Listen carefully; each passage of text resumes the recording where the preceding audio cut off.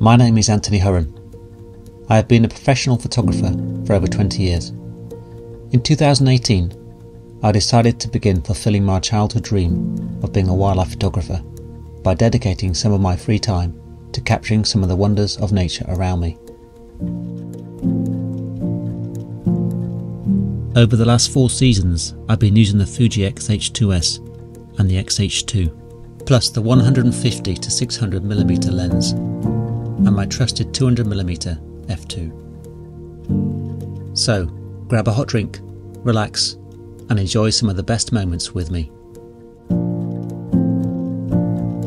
I will share a few thoughts about the camera gear at the end.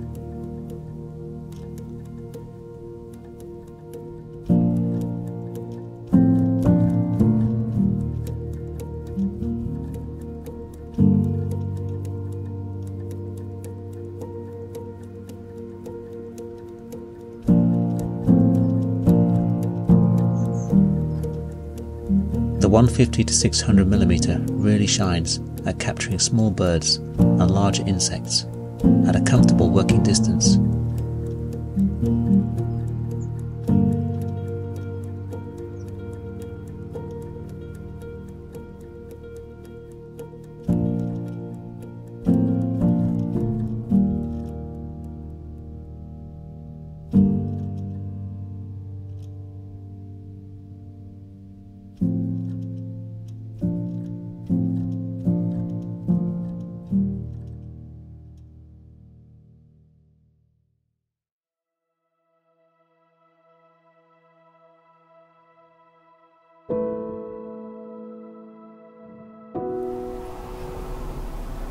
Travelling north now to the beautiful west coast of Scotland with its clear sparkling seas and white sands.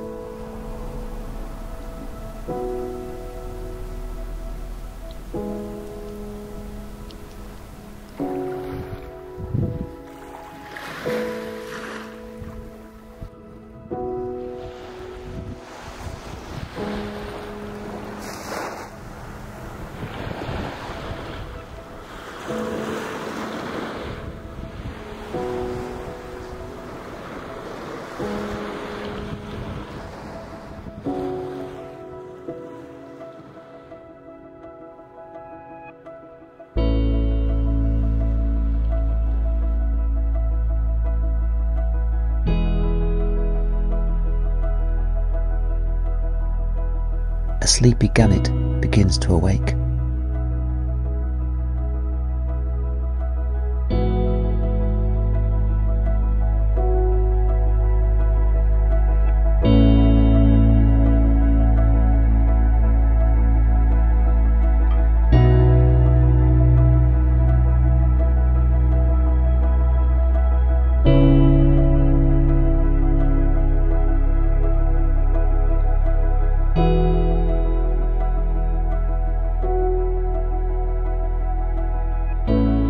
I'm really enjoying the benefits of the slow motion 4K 120p video from the Fuji XH2s.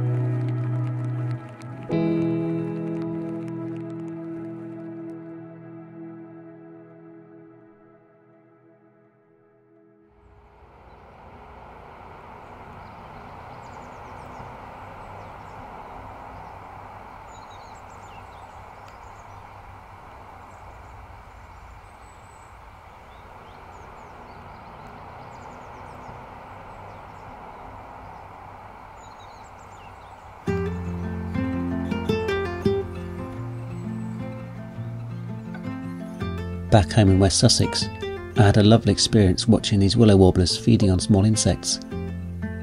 I was very thankful for the reach the 150 to 600mm Fuji lens gives in these situations.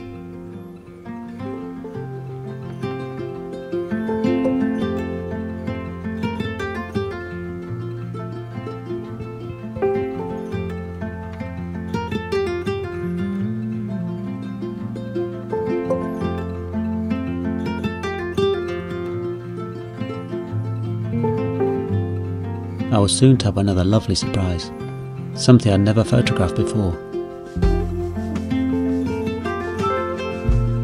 The hummingbird hawk moth.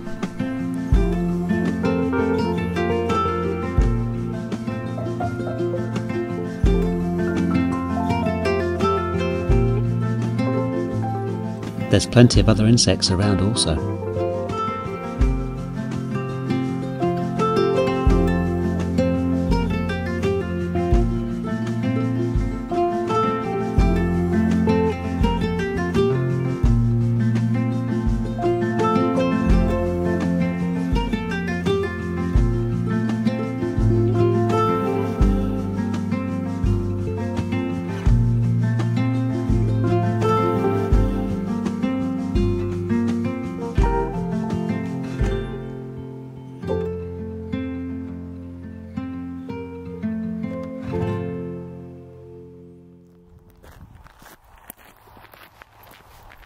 It's time to head out into the South Downs to see what we can find.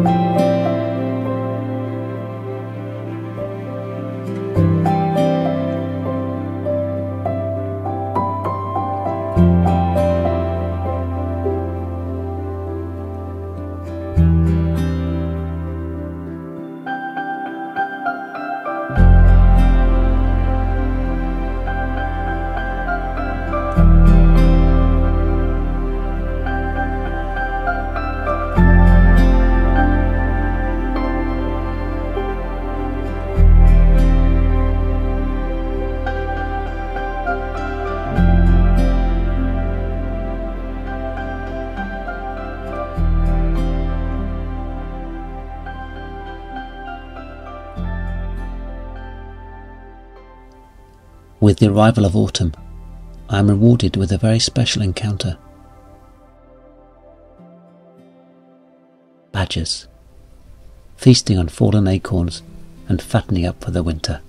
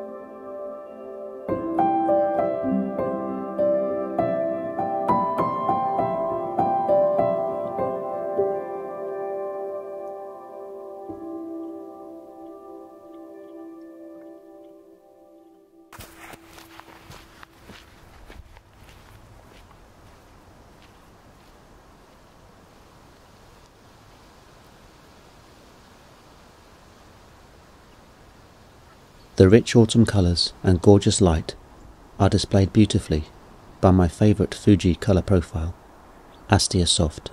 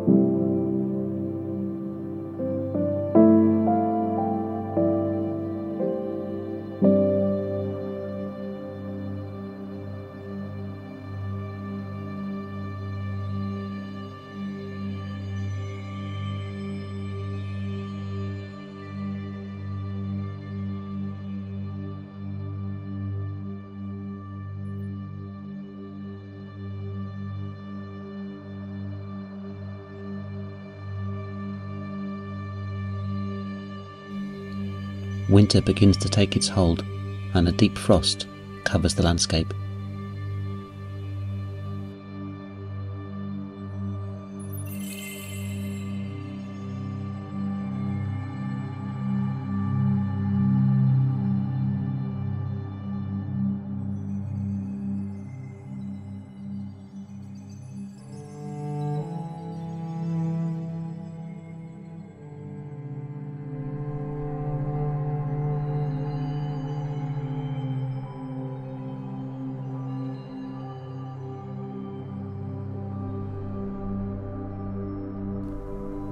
The cold weather draws out from the woods a nocturnal bird I've always wanted to photograph.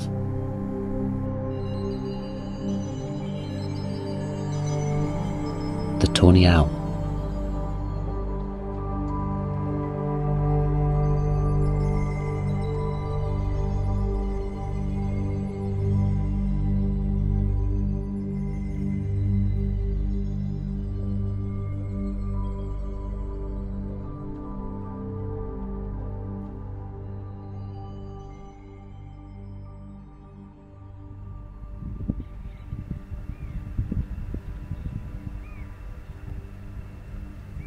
Time to take one of my favourite walks near the Arundel Valley.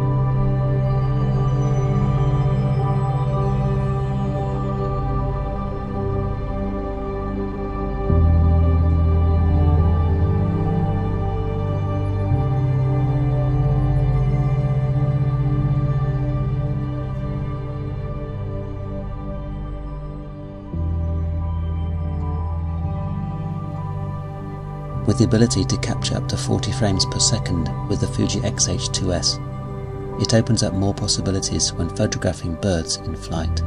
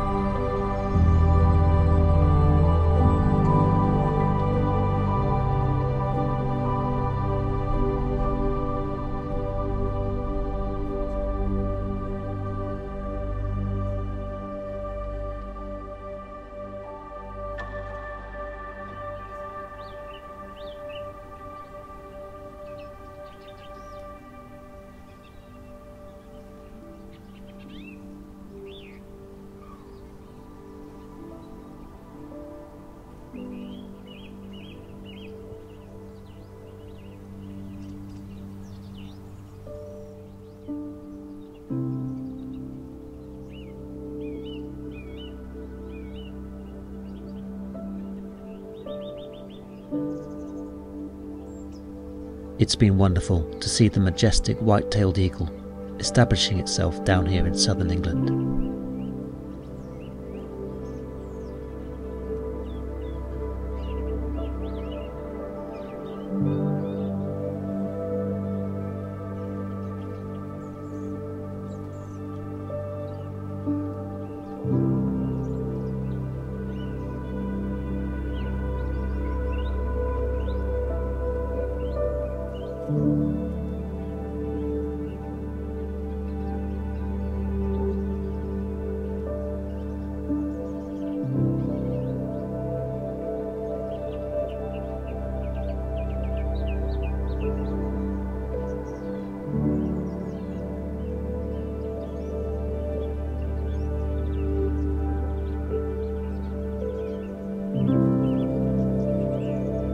Whilst taking a few days break to see family in North Yorkshire, I am treated to another lovely experience.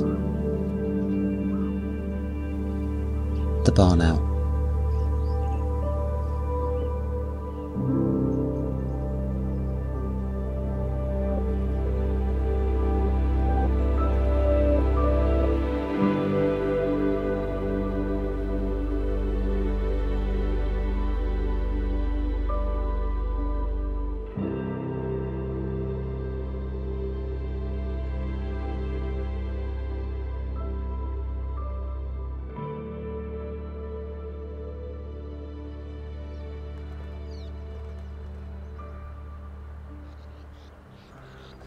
Spring has arrived, and these sand martins are already busy tending to their young.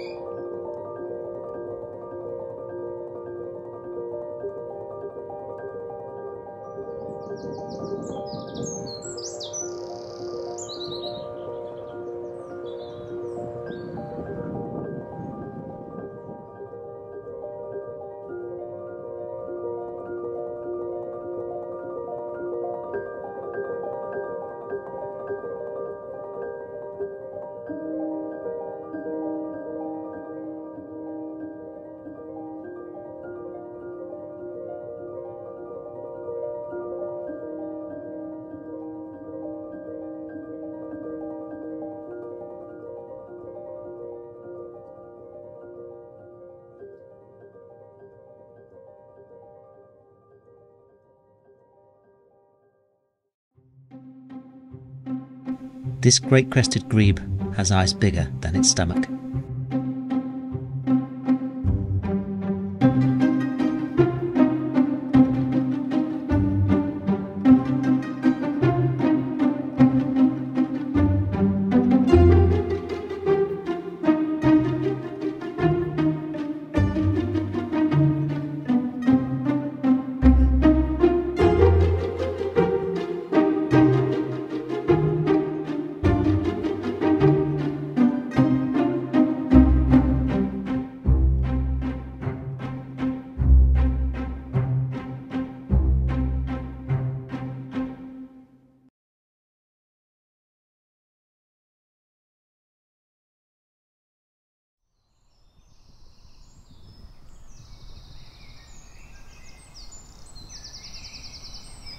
A carpet of blue welcomes the sunrise. Bluebell season is in full swing.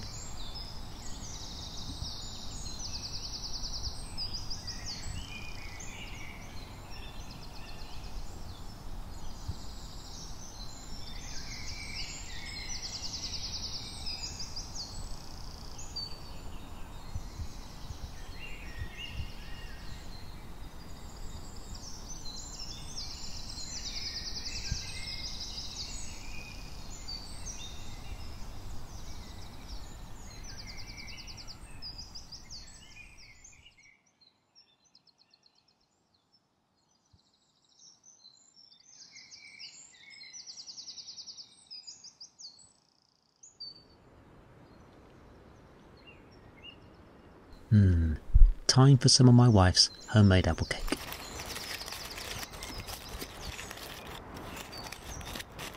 Wait.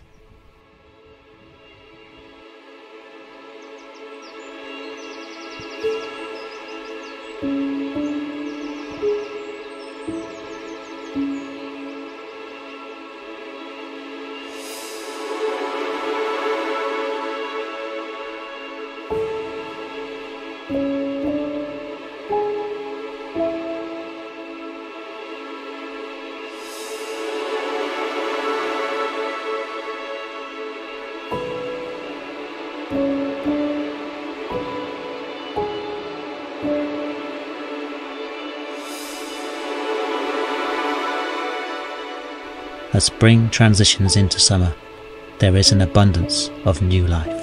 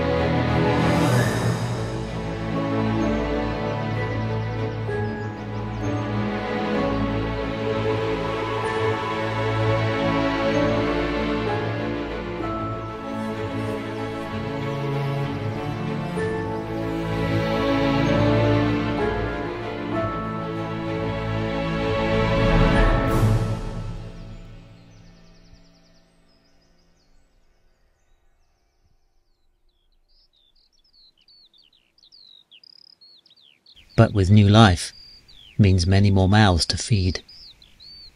This fox is on the hunt.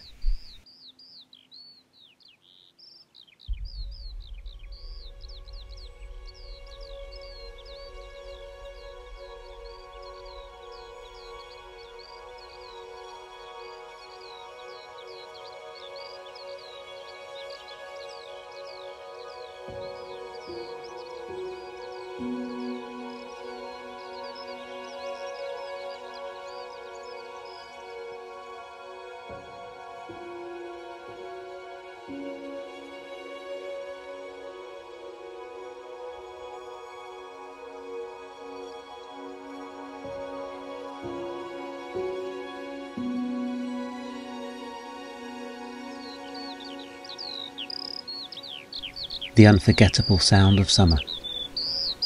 The skylark song never fails to bring warmth to my soul.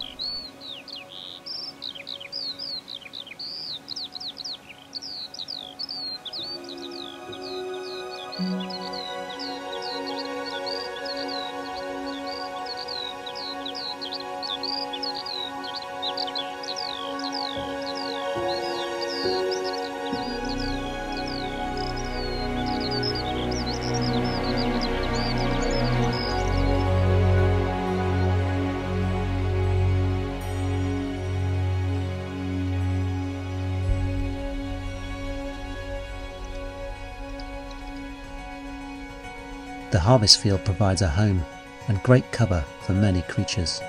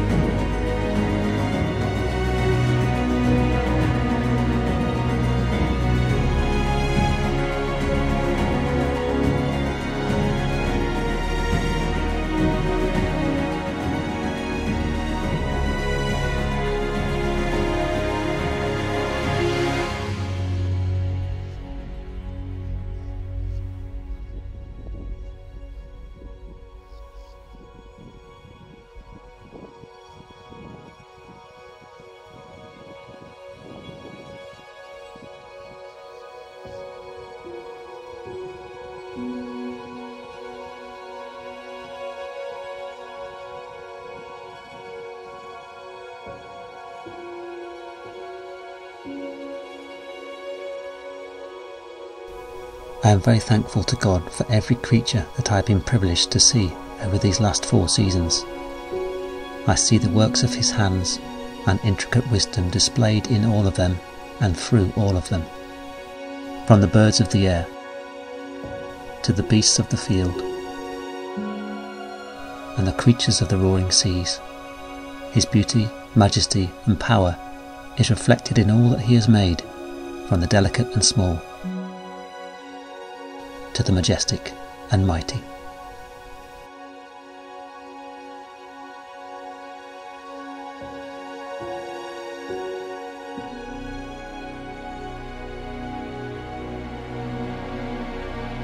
Worthy are you, our Lord and God, to receive glory and honour and power, for you created all things, and by your will they existed and were created.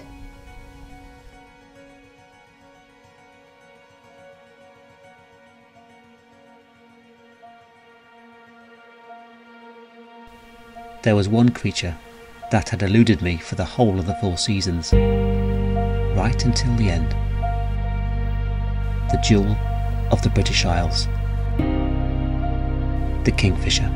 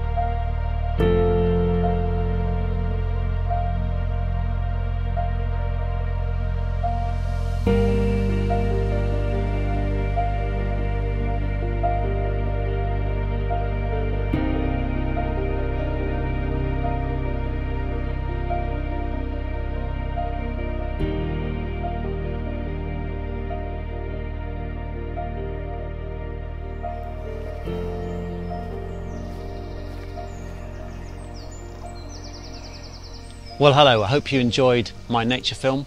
As promised, I'm going to give a few thoughts about the camera gear I've used over the last 4 seasons. So this review is not an in-depth technical review on how all the functions work on the camera. There's so much online you can look at for that. It's more to do with my thoughts on this camera gear for wildlife photography, some of the things that have great benefit for wildlife photography, and things I liked about the camera, things that Fuji could improve on a little bit as well. I hope you enjoy it. So I found the ergonomics of this camera superb. I love the grip. It's a really good fitting grip for my hands, so much so that I no longer actually attach a battery grip. I used to on my X-T4 attach a battery grip, but there's so much purchase on this grip, it's just right for my hands anyway, that I've taken the battery grip off and save weight, so I carry batteries in my pocket or my backpack. And combined with this lens, it's a really lightweight package that's superb for walking around and looking for wildlife in nature. It really isn't that heavy for the quality it has and the reach it has. So the combined weight of this lens and this camera body is about 2.265 kilograms, just under 5 pounds. So a really nice, lightweight, powerful tool. So this 150 to 600mm lens is about the equivalent of 225 to about 900 just over millimeter on a full frame. So you're getting a lot of reach for a lightweight package. One of the features that I really like about the new body design for the Fuji XH2 and XH2s is the fact that actually they've changed the manual focus button to a push button rather than a switch button. Now I love retro dials, but practically speaking for wildlife photography and maybe sport, or for those who are going to use manual focus, it's much easier to reassign the right button here. So I can actually have the camera up to my eye. I can change by pushing this button on the right here to manual focus quite easily. So I don't have to try and let go of this hand. And I can't let go of this hand because it's supporting my lens. You should never let the weight of the lens put pressure on the lens mount. So I always got to keep this hand here when doing wildlife photography. So I can quickly change to manual focus when I'm switching to video or stills really easily, which I love about this new camera body design. One of the features I really like about this camera body, the button layout, particularly for wildlife photography and working at speed, is having the 7 custom functions. For C1 I'll set for birds in flight, so I'll have a high shutter speed set and I'll have bird eye detect set on that. For C2 I'll have animal eye detect on there and a slightly slower shutter speed for mammals that aren't really moving as quick. It just means I can quickly change from C1 to C2 if I see an animal, a bird or a mammal. I can quickly respond with the default camera settings in place. C3 and C4 I use for my wedding settings, so probably not applicable here, but C5 I use for 25p video, C6 I use for 60p video, these are all 4K, and C7 I use for 120p 4K slow motion video, which I use quite a lot for wildlife, which has been really beneficial. One of the changes I'd like Fujifilm to make for us is to enable us to access the 7 custom function buttons using any of the other custom function buttons other than the dial, because again I need to be able to change custom function modes whilst the camera is up to my eye holding a big lens. I can't do that again with the big lens because my left hand's supporting the lens. One of the things I thought they could do is actually change this filter mode to another custom function button. That'd be really helpful. I don't think anybody really uses that for anything anyway. The cameras also have a quick record button to the right of the trigger button, which I would use more if Fuji allowed us to override the default settings, because you can only use, as far as I can see, automatic ISO and automatic focus. I'd love to be able to take over that settings completely manually. That would become much more useful. Easily done on a firmware upgrade. I really like the way that Fuji have designed where the eyelets go for the camera strap. It fits really well for Peak Design toggles. It's really neat and much more secure, and it doesn't have a dangling bit attached to it. It's not going to rattle around during video recording. It doesn't get in the way of your hand. So I really like the fact that they've changed the design of the eyelets for the camera straps. In terms of comparing this body design to the more traditional Fuji layout, I do love the analog controls and the dials on the X-T4 and X-T5, but when working at speed and for wildlife, I think for me accessing the focus button on the right here and also having the custom function options, 7 custom functional options and a meteor grip, I found for wildlife much better working at speed. That's just my personal opinion. I could quite easily use the X-T5 as well, but this really helps when you've got a bigger, longer lens on the camera to have more of a purchase on the grip. In terms of the screen, having a flippy screen, obviously video makers are going to probably prefer that. Stills photographers may prefer just a tilting screen.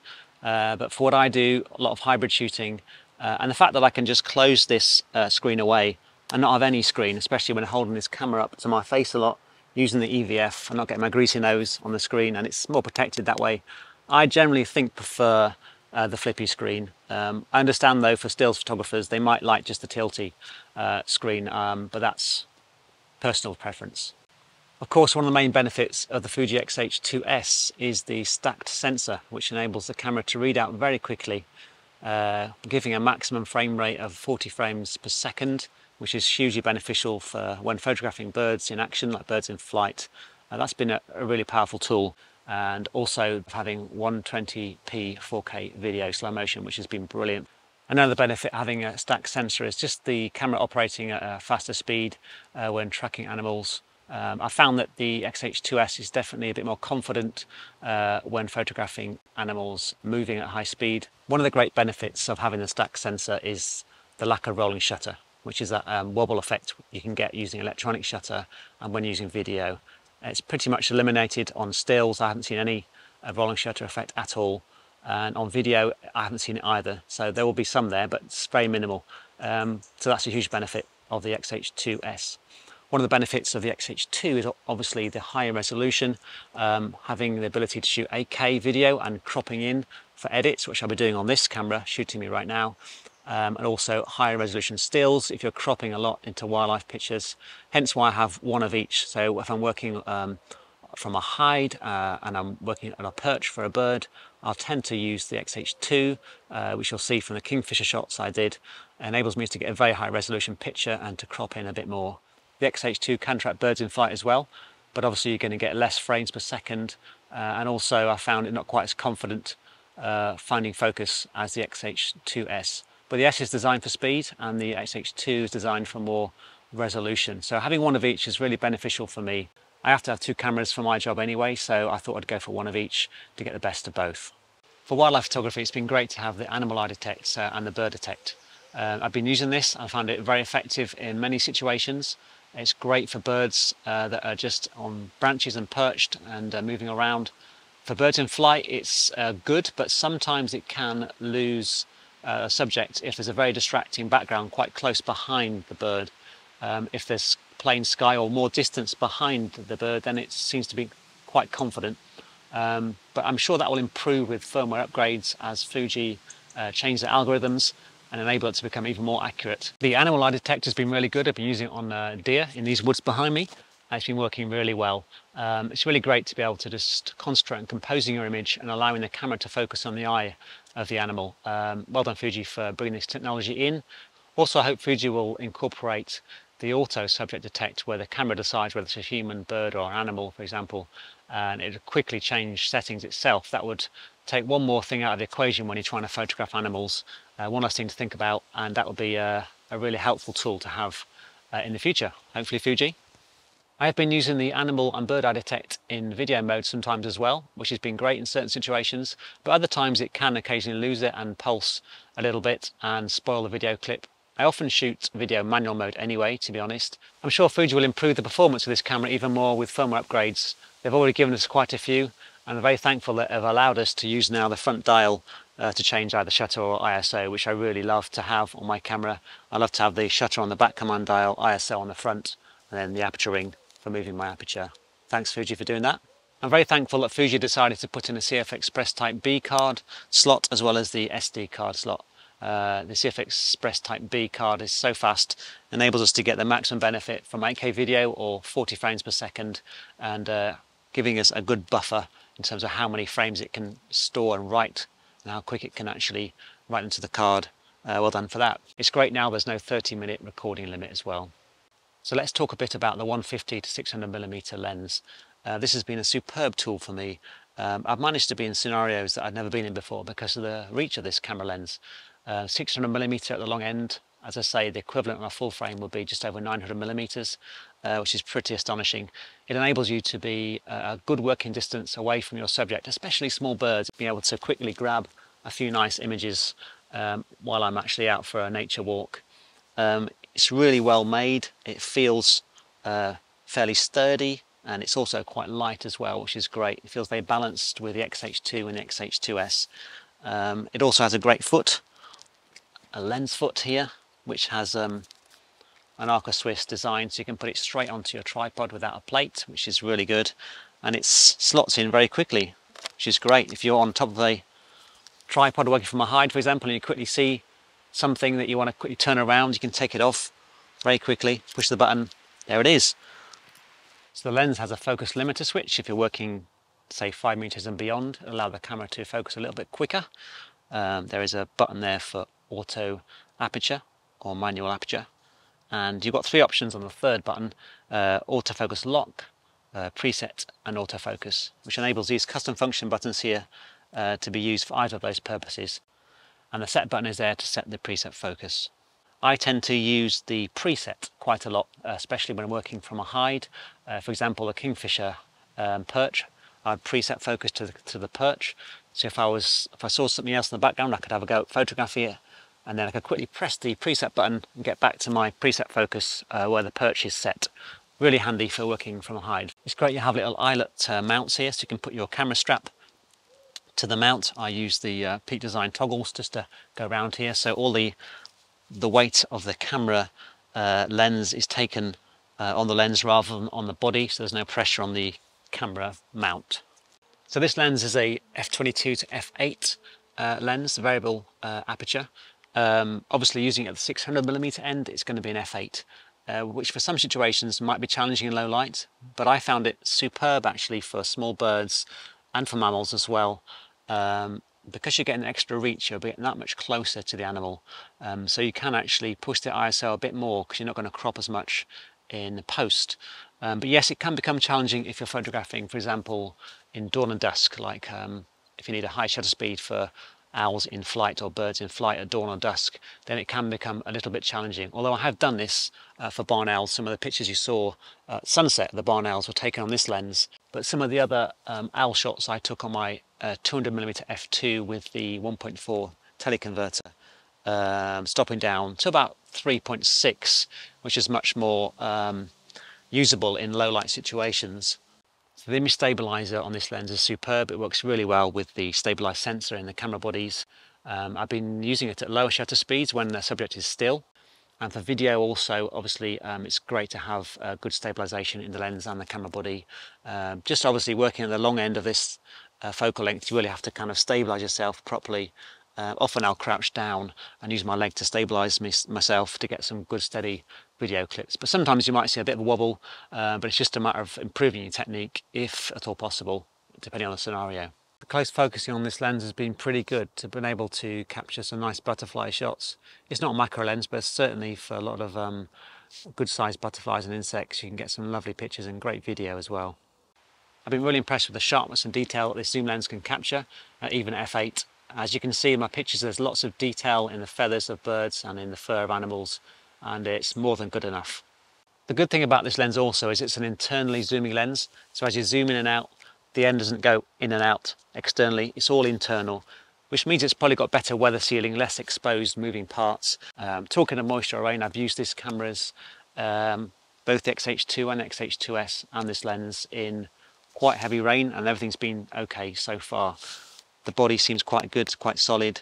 It's not a tank, but it is solidly built.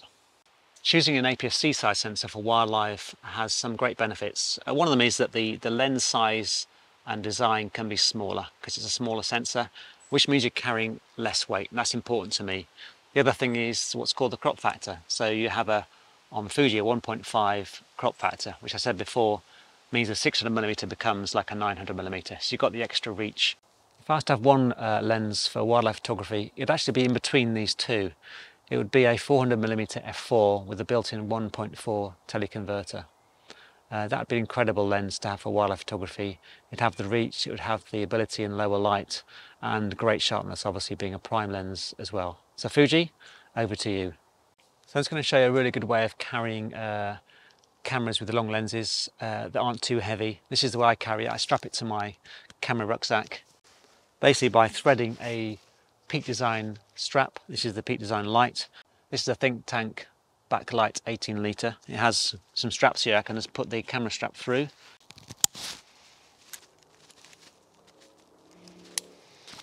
So I put the straps at nearly their shortest length. It enables me just to click on the toggles and carry the camera like this. I've taken the foot off the lens so it's more comfortable. I really like this way of carrying long lenses. It means I can access the camera really quickly and just focus up and let go of it when I need to. Obviously this is a light lens, so it's quite easy to carry like this, but it spreads the weight along the straps of the rucksack, which really helps. So even the 200mm, it's a heavier weight lens, about 2.2 kilograms. For me, is no problem carrying in this method. Sits nicely. Definitely better without the battery grip on the bottom. Sits on the body better. Easily carried, and it spreads that weight over the shoulders. So in conclusion, this camera and this lens have been a superb tool for me for the last 4 seasons for wildlife photography. It's been a super light kit for its technology and for its reach, and for any wildlife photographer who loves to walk around a lot and just to explore and not carry too much weight but wants high performance, I think this is a great choice. Thank you for watching my nature film and for watching this review. I hope you all experience some wonderful times out in nature, and look after yourselves. God bless you all.